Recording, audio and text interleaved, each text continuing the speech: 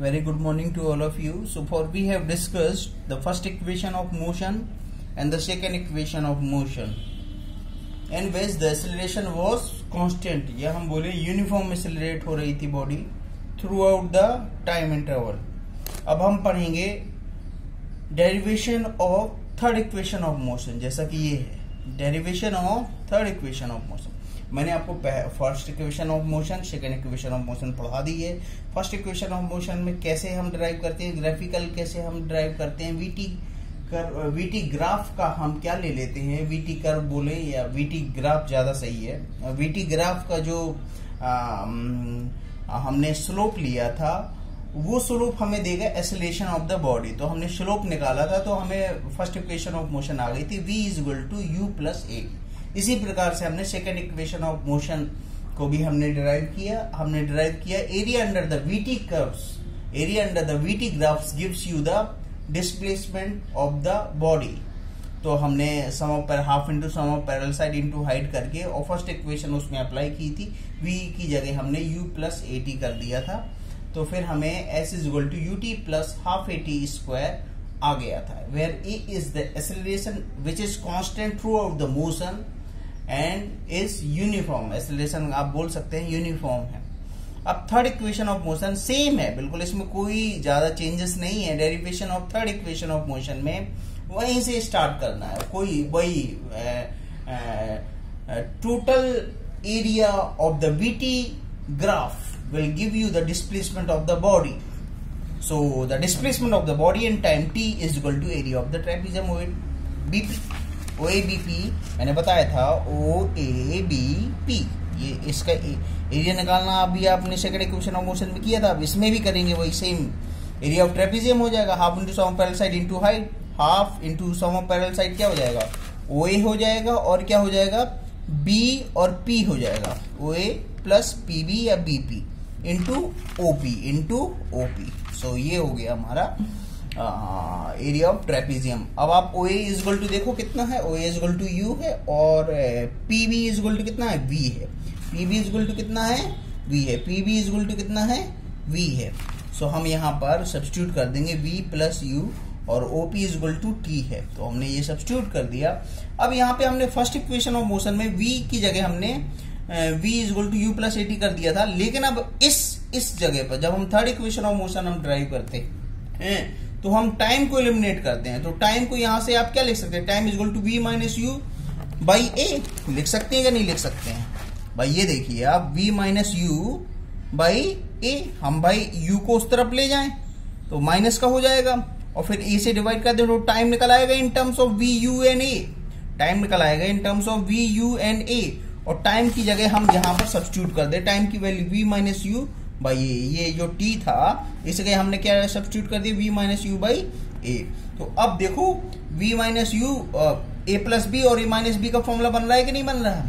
a + b और a - b, v + u और v - u/a. तो हम क्या कर देंगे, v² - u² आ जाएगा 1/2 और by a तो है ही. तो this is what displacement area under the VT graph gives you the displacement of the body. s = 1/2 v² - u² by a. आगे बढ़ते हैं, बहुत सिंपल टॉपिक है.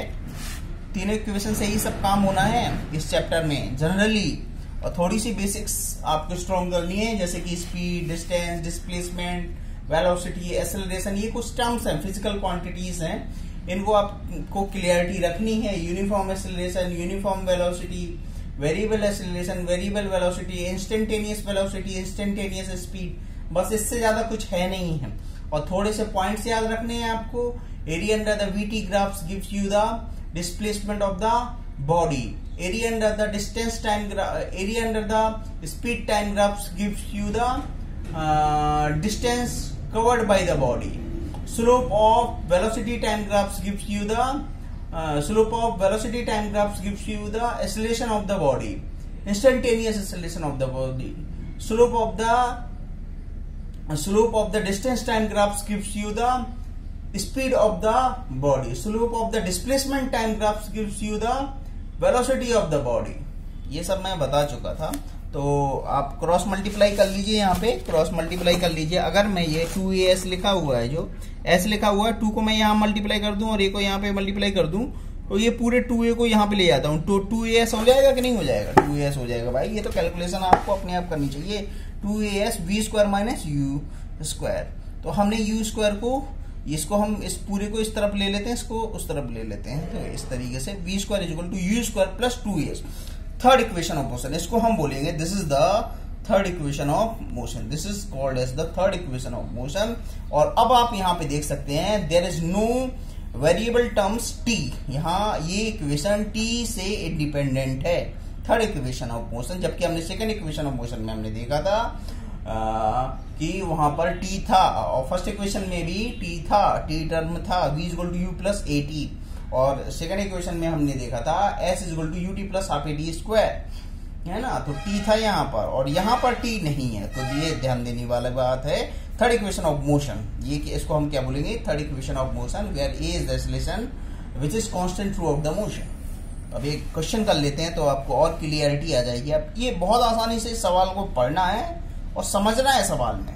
मैंने बताया था physics is the study of nature and it is real. अब यहाँ पे जो एग्जाम्पल देखते हैं बहुत आसान है। पर्सन ट्रेवलिंग, भाई वो सफर कर रहा है, करने दो उसको, at 43.2 kilometre per hour applies the breaks giving a डिसलेरेशन of 6.0 metre पर second to his scooter. Scooter से चल रहा है वो 43.2 किलोमीटर पर आवर की स्पीड से चल रहा है, 43.2 किलोमीटर पर आवर की स्पीड से चल रहा है, ये चल रहा है। How for will it travel before stopping, और वो कितना और चलेगा। अब ये देखो स्पीड दे रखी है, ये सॉरी वेलोसिटी दे रखी है, ये देखो ए पर्सन ट्रेवलिंग, ये इनिशियल वेलोसिटी दे रखी है। अब ब्रेक लगाएगा तो वो कह रहा है कितने दूर और चलेगा ब्रेक लगाने के बाद। जैसे ब्रेक लगाए तो तुरंत थोड़ी ना गाड़ी रुकती है भाई, कुछ दूर तक चलेगी, घसटेगी, फिर रुकेगी। जैसे मैंने 40 की स्पीड में था, मैं ब्रेक लगाऊंगा वहीं थोड़ी ना रुक जाऊंगा। अब 40 से 20 होगा, 20 से 10 होगा, 10 से 5 होगा, 5 से 0 होगा, तो उसके लिए कुछ डिस्टेंस ट्रेवल करेगा कि नहीं करेगा? वही डिस्टेंस ये पूछ रहा है। तो फाइनल वेलोसिटी मेरे को बताओ क्या होगी भाई? जब रुक जाऊंगा तो फाइनल वेलोसिटी 0 होगी कि नहीं होगी? बिल्कुल होगी 0। तो डिस्टिलेशन उसने कितने का लगाया है? 6.0 मीटर पर सेकंड। अब मैं डिस्टिलेशन मैंने लिख दिया। ये क्वांटिटी कहां दे रखी थी? क्वेश्चन में ही दे रखी थी। तो एक्सेलरेशन क्या हो जाएगा? Minus of distillation. एक्सेलरेशन मेरे पास आ गया क्योंकि हमें इक्वेशन में लगाना पड़ेगा। तो हमें उसने एस पूछा है, क्या पूछा है? डिस्प्लेसमेंट पूछा है। तो we you is equal to कितना है? ये तो इनिशियल वेलोसिटी है, इनिशियल वेलोसिटी है, तो 43.2 किलोमीटर पर आवर। तो अब देखते हैं इसको किलोमीटर पर आवर में अगर हमें चेंज, मीटर पर सेकंड में अगर हमें चेंज करना है, हम क्या करेंगे? किलोमीटर, 1 किलोमीटर में कितना होता है? 1000 मीटर। आवर में कितना होता है? 1 घंटे में भाई कितने सेकंड होंगे? 60 इंटू 60 होंगे कि नहीं होंगे? 1 घंटे में 60 minute, 60 minute into 60 will be the 36 3600 seconds होंगे 1 घंटे में। इन 1 our there will be 3600 seconds या 3600 सेकेंड्स। तो आप इसको मैनिपुलेट कर लेना, 12 मीटर पर सेकेंड आ जाएगा। ये आपने बहुत पहले पढ़ा है, 5/18 का मल्टीप्लाई करते हैं। और मैं याद कराने की कोशिश नहीं कर रहा हूँ किलोमीटर को मीटर पर सेकंड में। ऐसे 1 किलोमीटर पर आवर 1000 मीटर होता है, आवर को सेकंड में बदल लेते हैं। तो कोई याद करने की जरूरत नहीं है, नहीं तो आप कंफ्यूज होते हैं कि 18 पहले लिखना है, 18 ऊपर लिखना है कि 5 नीचे लिखना है, 5 ऊपर लिखना है कि 18 नीचे। यहाँ से बिल्कुल आपको कोई बहुत कम चीजें आप याद रखिए, और जिनको याद रह जाती हैं तो अच्छी बात है, और नहीं तो आप ये तो पता ही होना चाहिए कि भाई मैंने ये कैसे किया है। हाँ, तो यू आ गया आपको इन टर्म्स ऑफ मीटर पर सेकंड। जो इनिशियल वेलोसिटी दे रखी थी वो इन टर्म्स ऑफ मीटर पर सेकंड आपको आ गई है 12 मीटर पर सेकंड। हमने ये किलोमीटर पर आवर में दे रखा था, we have converted into metre पर सेकंड। अब final velocity v is equal to 0 है। देखो हमारे पास 3 चीजें दे रखी है, a दे रखा है, u दे रखा है, v दे रखा है। अब हमें क्या निकालना है? s निकालना है। s निकालना है यानी डिस्प्लेसमेंट निकालना। तो एक तो सीधे तरीके से हम देखो थर्ड इक्वेशन ऑफ मोशन अगर आप सोचिए तो v square is equal to u square plus 2as। ये इक्वेशन अगर आप देखें तो ये भी दे रखा है 0 है, और ये भी दे रखा है, और 2 तो है ही, और एक्सेलरेशन भी दे रखा है और रिटार्डेशन दे रखा है, यानी उसको माइनस लगा दी तो रिटार्डेशन आ जाएगा। और एस यहां से आसानी से निकल सकता है थर्ड इक्वेशन ऑफ मोशन से। थर्ड इक्वेशन ऑफ मोशन से इस्तेमाल कर लेंगे इसमें, तो एस नहीं निकल आएगा, पूरा डिस्प्लेसमेंट नहीं निकल आएगा। ये दे रखा है, ये दे रखा है, इसके लिए सॉल्व कर लेना है, इसके लिए तो आ जाएगा। और दूसरा तरीका है फर्स्ट इक्वेशन और सेकेंड इक्वेशन दोनों से हम सॉल्व कर लें।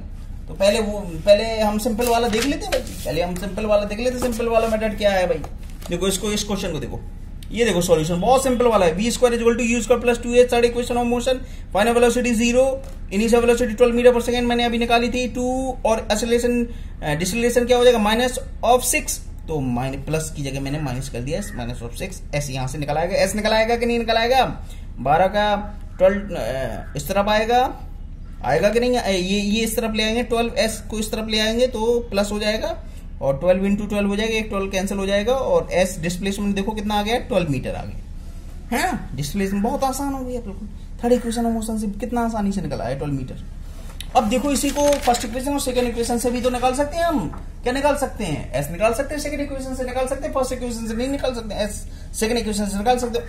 उसको कैसे निकालेंगे, देखो उसको कैसे निकालेंगे, तो ये देख लीजिए आप, S V is equal to you plus 80 होता है, तो v is equal to you plus 80 कर दिया है मैंने। फाइनल वेलोसिटी 0 हो गई है, इनिशियल वेलोसिटी 12 थी और 60। तो टाइम देखो उसको रुकने में, गाड़ी को रुकने में कितना समय लगेगा ये देख लेते हैं हम। तो कितना आ गया यहाँ से, फर्स्ट इक्वेशन से आपको टाइम गाड़ी को रुकने में भाई कुछ समय तो लगा होगा, 1 सेकंड 2 सेकंड, ये लगा यहाँ पे 2 सेकंड लगा, 2 सेकंड लगा गाड़ी को रुकने में ज्यादा समय थोड़ी लगता है भाई, 30 मिनट आज तक किसी को नहीं लगा है रुकने में, ट्रेन को भी नहीं लगता इतना समय तक, तो टाइम रुकने, गाड़ी को रुकने में तो कम ही समय लगता है ना। वो भी एक अलग केस है, एक्सीडेंट बहुत लंबा तगड़ा हो जाए हैं, फिर भी इतना समय ज्यादा नहीं लगता है, बहुत ही कम समय में गाड़ी रुक जाती है, स्थिर हो जाती है, इंजन बंद हो जाते हैं तो गाड़ी रुक जाती है। अब देखो सेकंड इक्वेशन को, मोशन को हम इस्तेमाल करके हम डिस्प्लेसमेंट निकालते हैं, S is equal to U T plus half D square. तो यू तो दे रखा था पहले दे रखा था, और टाइम देखो हमने यहां से निकाली फर्स्ट इक्वेशन मोशन 2 सेकंड है ना, और 1/2 एक्सेलरेशन हमने रिटार्डेशन दे रखा था, तो हमने acceleration is equal to minus of 6, तो ये रिटार्डेशन एक्सेलरेशन हो गया हमारा, ये माइनस ऑफ 6 माइनस लगा देंगे तो एक्सेलरेशन आ जाएगा भाई, और 2 तो दे ही रखा था उसने, time is equal to 2 second यहाँ पे अभी हमने निकाला फर्स्ट इक्वेशन मोशन। इसको सॉल्व करेंगे 12 मीटर पर सेकंड आ जाएगा, इसको सॉल्व करेंगे, ये थोड़ा सा लंबा है, फर्स्ट इक्वेशन को निकालते हैं, पहले टाइम निकालते हैं, फिर हमें यानी 2 सेकंड लगेंगे उसको 12 मीटर का डिस्प्लेसमेंट कवर करेगा, और 2 सेकंड में गाड़ी रुक जाएगी, 2 सेकंड में गाड़ी रुक जाएगी। And the displacement during that, ये भाई ब्रेक लगाया मैंने और फिर गाड़ी मेरी कितनी चली, तो उसमें 12 मीटर का डिस्प्लेसमेंट हो जाएगा, और समय कितना लगेगा 12 मीटर का डिस्प्लेसमेंट के लिए, 2 सेकंड। 2 सेकंड में वो 12 मीटर गाड़ी चल जाएगी भाई, गाड़ी की स्पीड ज्यादा थी ना 42.3, 2 सेकंड बहुत होते हैं भाई, तो 12 मीटर चल जाएगी। क्या दिक्कत है इसमें, आसानी से समझ में आ गया होगा। अब